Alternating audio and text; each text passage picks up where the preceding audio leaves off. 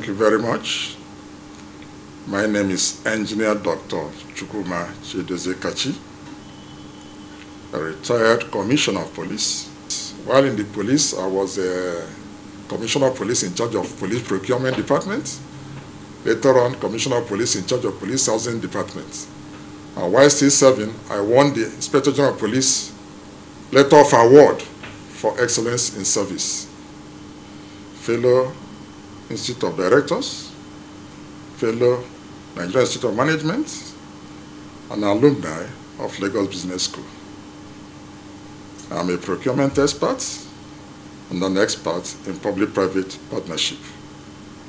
I have a PhD in civil engineering, specifically water resources.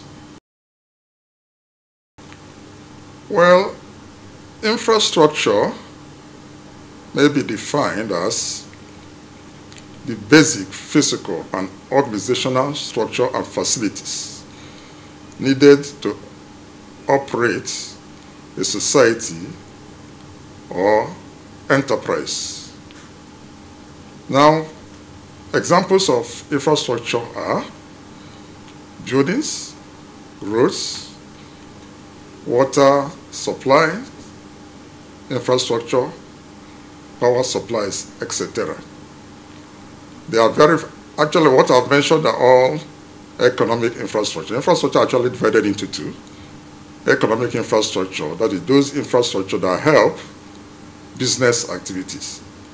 The rest, such as schools, hospitals, are regarded as social infrastructure. The Nigerian population started, the one I met was 60 million in the 60s. Now we understand we are almost 300 million. Needless to say, the need for more infrastructure is getting greater and greater. Unfortunately, due to the dwindling government resources, financial resources, we have not been able to bridge the gap between what is required and what we can do. And this is actually where public-private partnership come in, to help us bridge the gap. Well, capacity building is an operation of strengthening the capacity of people involved in the provision of infrastructure to make it easier for them to do so. I will say there's adequate capacity building. By infrastructure, actually, I'll be referring more to civil engineering structures, which is actually my area of convenience. You talk of roads, water, and so on. The institutions, especially the universities, have been turning out engineers. Nigerian Society of Engineers on our own, we have been doing training and retraining. Current Council for the Regulation of Engineering in Nigeria has also been playing its part because the government regulator for engineering projects. So these are all capacity building structure that have made provision of infrastructure easier. But as I said, the main problem is finance, is the underlying problem, finance. As you know, there are different factors when you are talking of production or management.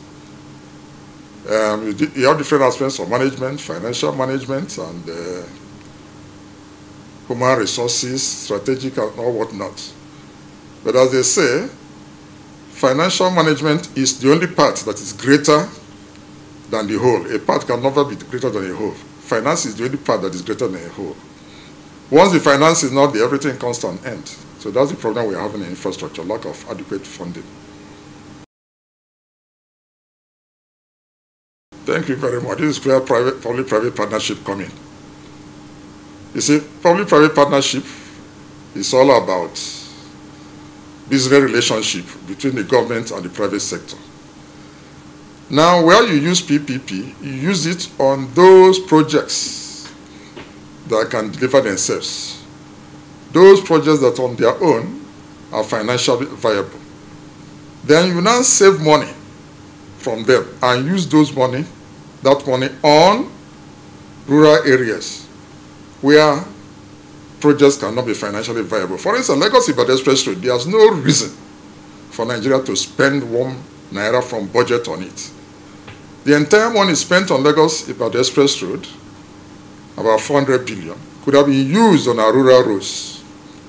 The entire money spent on Lagos, on Enugu-Onitsha Road, Enugu-Port Harcourt Road, Onitsha-Owerri Road, Benin-Shagamu Road, Abuja-Kaduna-Kanu Road, all those money put together could have been used in infrastructure to the rural areas, like water supply, light, and all whatnot.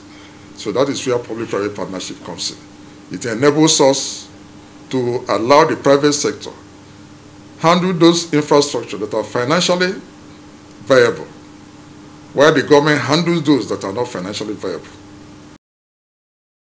The benefits of PPP are many. First, the project will be completed on schedule. Lagos-Ibadan Express Road, they have been building it since, I think, 2009. Now it's about 13 years. A 120-kilometer road, that is 10 kilometers per year. That's not the way to construct. With PPP, it will have been completed in 2 or 3 years, or even 1 year. Because in PPP, the investor is only paid when he starts delivering services. So there's an incentive for him to complete the project on time, and in fact, earlier than the schedule. So if we go by PPP, all these roads I mentioned, Lagos-Ibadan Express Road, even this Abuja-Kaduna Road, it would have been completed within 2-3 years, and people will start using it. That is very important. And in PPP, it controls corruption and fosters transparency. You can't inflate contract in PPP. In traditional procurement, by the way, PPP is a method of procurement. Going through budget is traditional procurement. In traditional procurement, contract can be inflated for government officials to share the money. But in PPP, nobody will borrow money and they go and start sharing among government officials. It's not a mad person. And actually, this is one of the reasons that PPP has been having problems all over the country. Government officials don't really like PPP. Because one, it affects what they believe they should get. Two, they wrongly believe that PPP means the end of contract they are awarding, which is not. PPP can only cover about 20 or 30% of our projects. The rest will still go by the traditional procurement, which we call contract. So these are the things that have made PPP not gain wide acceptance the way it should. Anytime I pass the Lagos-Ibadan Express Road, I always feel pained. Since 2009 date, we are still working on it. 13 years on a 120-kilometer road. Nobody works that way. So PPP has a lot of advantages. They will pay. But what they are going to pay is minimal compared with what they are suffering. Like Abuja-Kaduna Road, at least the area I've seen, Suleja side, is very bad. Motorists will be ready to pay. In fact, the last time I traveled by using my vehicle was, I think, 2016 or so. I lost the gearbox of my vehicle, which I spent almost 400,000 to replace. Of course, it would have been better for me to have paid 5,000, 10,000 to and fro and come back than losing that kind of thing. And I also know somebody's vehicle from just going from Enugu to Onitsha. Somewhere the road was bad. The vehicle had a problem in a very bad aspect of it. He repaired it. He spent almost ₦500,000 on the vehicle because it's an automatic Mercedes. Of course, it's not even as good as it was before. Such a person definitely would have preferred paying 1,000 or 2,000 and going to Onitsha and coming back. So I know people will not be happy to pay initially. But once they start using the road, they will be happy.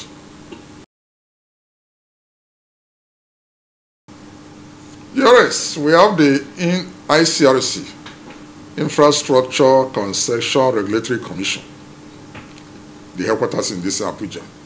They are the regulators of PPP, promoters of PPP, and facilitators of PPP. But as you know, Nigeria is very wide. Nigeria is wide, no doubt. So they are trying their best, but actually they have not gone as far and deep enough as they should, for the simple reason that Nigeria is very wide, both in number of human beings and space. Not yet. The Rome was not built in a day. A child does not wake up and start running the first day. Not yet. They are still far from where they should go. They have a lot of ongoing projects. If you go to their website, you have almost 200 ongoing projects. since 2017 or so. Some are still at development stage, that's the very beginning stage. Some are still at procurement stage, that they are trying to get concessionaire and so on. These projects should have been completed by now. What I mean, implementation should have started. But because of a number of factors which time may not allow us to go into, they are still there hanging. Well, the government does not really keep to the agreement in terms of payment, because the agreement contains when a contractor should be paid, when it gets to a stage in construction. The government has not been keeping to it, which, as I said, is a product of dwindling financial resources. That is the main reason why we have abandoned projects. According to the Institution of Quantity Surveyors, we have about 13 trillion abandoned projects in Nigeria. And in number, there are about 52,000 of them. The main reason is lack of money. If you are traveling, just be looking left, right. You see roads not done. The contractors are not there because they are being owed. You see water supply projects abandoned projects everywhere. Even government buildings within this Abuja, you see them abandoned. The problem is lack of money. And this is why we are calling on government to adopt the PPP model to help them out of this quagmire. The way forward is massive promotion of PPP by ICRC among government officials. As of today, many government officials don't actually welcome PPP. I think the minister in charge of roads did not welcome PPP, or has not welcomed PPP, whichever is the correct tense to use there, because he has been there for 7 years plus. I think they have about 90 days to go. And no single road has been concessioned, which to me is lack of determination on his part to concession the roads. Because if actually he believes in PPP and wanted the roads to be concessioned, this thing could have been done within his first 4 years. But now we have few days to go, and not a single road has been concessioned. Okay, sir. On the aspect of... Well, flood, there are no monocausal factor for flood. Many things, many factors are responsible for the flood we have had. They have been identified, or they have been identified by the Nigerian Society of Engineers, and I know they are working on them. So once the paper is out, I'll be in a better position to make an informed statement. But right now, I can't just beat about the bush and talk about climate change, talk about water being released from dam by Cameroons and so on. Investigation is going on by Nigerian Society of Engineers, and I can assure you that when the result is out, you will not be disappointed. My advice is that they should listen to the presidential candidates carefully and know who to vote for, and vote wisely. Don't vote based on sentiments, that this is our man, this is from my place, or this or that. Don't be induced by any financial motivation or resources. These ones can't last more than 3 or 4 weeks and it's over. Vote wisely, because according to Peter Drucker, there are no underdeveloped countries. What we have are undermanaged countries. Nigeria has been grossly undermanaged. If you go history, only America developed with the kind of resources Nigeria has. Britain developed just on coal. Russia just on wheat and grains. It's only America that had oil, had mineral resources, has fertile land and so on. Just like Nigeria. Nigeria, we have oil, we have fertile land. If you eat mango and throw the seed out of your window, 3 or 4 days after you go, you see it has germinated. We have everything, then we have the human manpower. But the problem is this: poor leadership has truly affected us. And therefore, the solution to our problem is to vote wisely.